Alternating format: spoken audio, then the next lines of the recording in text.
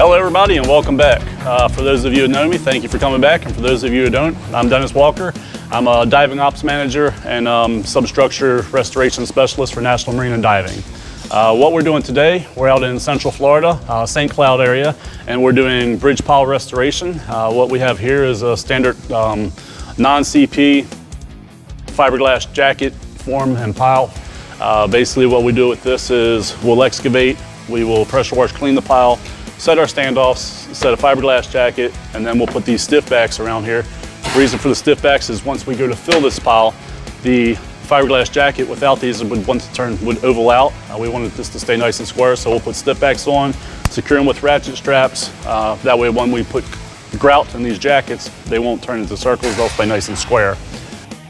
There's quite a few different types of jackets. Now these again are non-structural, non-CP, standard stand, place, form, and pour pile jackets. This is a freshwater area behind me.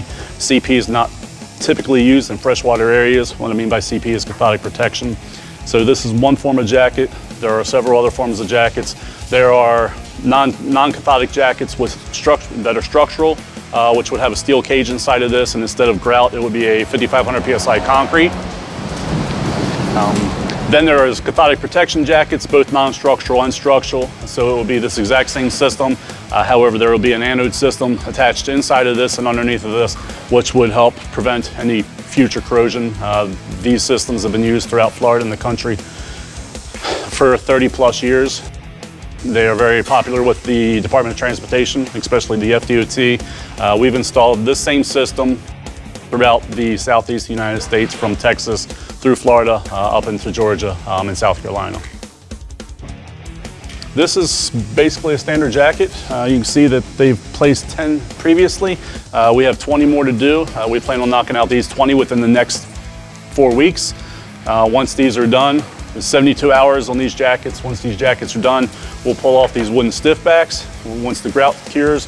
And then on top of these, we'll take grout and we'll put a little 45 chamfer with grout from the jacket to the existing pile. What that does is that helps shed water. Water comes down the pile. It doesn't sit on top of these jackets. It actually runs off and runs down the jacket itself to help keep from puddling up top and to help slow down future erosion issues. I've been doing jackets for roughly 18 years throughout Florida and the Southeast. With National Marine, we've been doing jackets for about 8 years now. We also do metallizing, all substructure work. Spall repair, metallizing is a large part of our construction team crew, and then our diving team crew does everything under the water. We do these same processes, jackets and spall repair under the water as well. Just a little bit different setup, but basically wanted you guys to see what we're working with out here. And if you have any questions, please feel free to give us a call or look us up, National Marine and Diving. Thank you and have a great day.